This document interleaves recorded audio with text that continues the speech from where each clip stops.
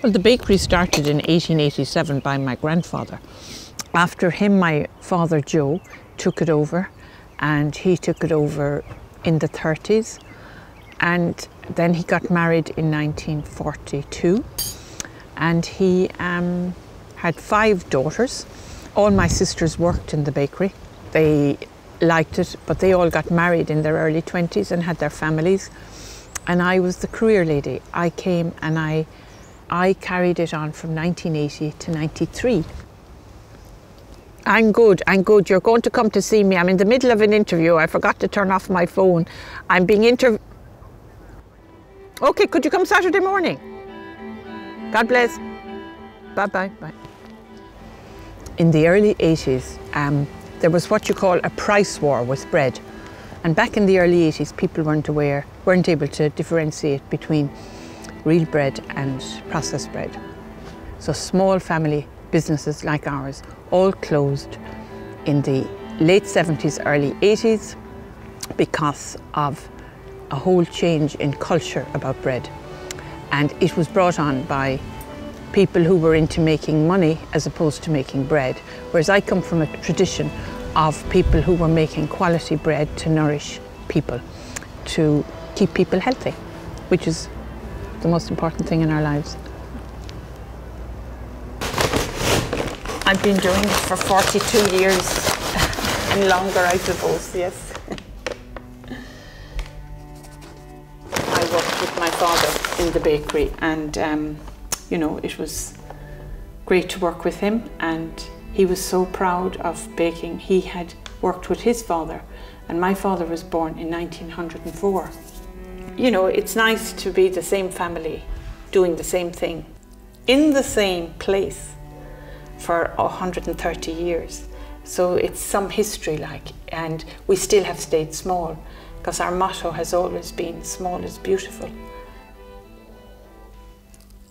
Would you like me to make some Irish soda bread? Yes. I start off with flour, and this is 100% Irish flour. 10 grams of salt, 13 grams of sugar. And we have what we call the raising agent. So this is bicarbonate of soda and cream of tartar.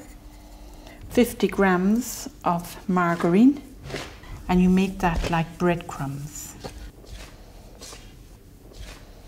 This, they call it spotted dog because it's very spotty. Is this one of your favourites? This is my favourite, yes. And white Irish soda bread I love too. So you just need that. Get it all into the centre and turn it over, and we just press down and roll it out. And then we make the traditional cross, and we egg wash it. And I'll put it in with the peel.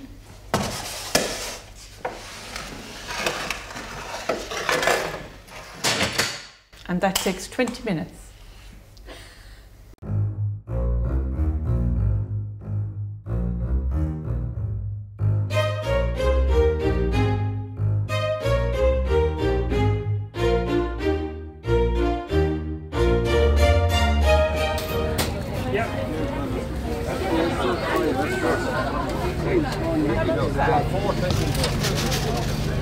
Hello, how are you?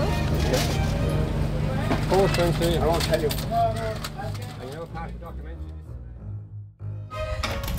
Now, we're going to go upstairs to do the rest, but I just must check the bread in the oven. The soda bread.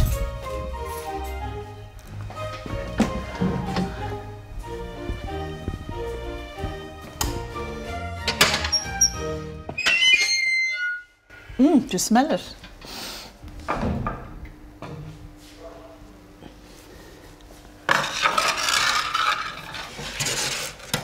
Just check that it's baked. Now, yeah, they're baked. So we can have some of that with our tea. When the bakers come in at night, they come in at 10 o'clock at night, they switch on these ovens first thing, and they take 2 to 3 hours to bring up to temperature to bake the first batch of bread. Then they load the oven. Now, it takes 2 men to load that oven in 20 minutes to put in about 160, 70 large 800 gram pan loaves into that. Most bakeries have ovens that you turn on and they're thermostatically controlled, and when it reaches the temperature it cuts out. But not with these. They're only as good as the man working them. The man working them has to use his head as well.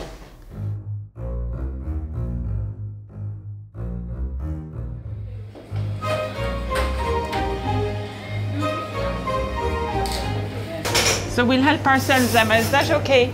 To a Chester cake here, where they're all going to have a Chester cake.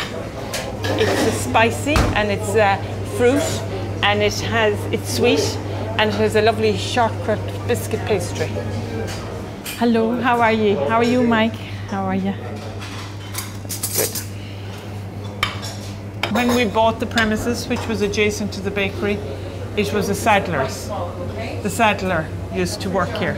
So I called it the Saddler's Tea Shop. This was my baby. I added this on to what I inherited. Very, very proud, yeah. I fulfilled my dream in life. Which is, I made it to what it is today, and it has got recognition.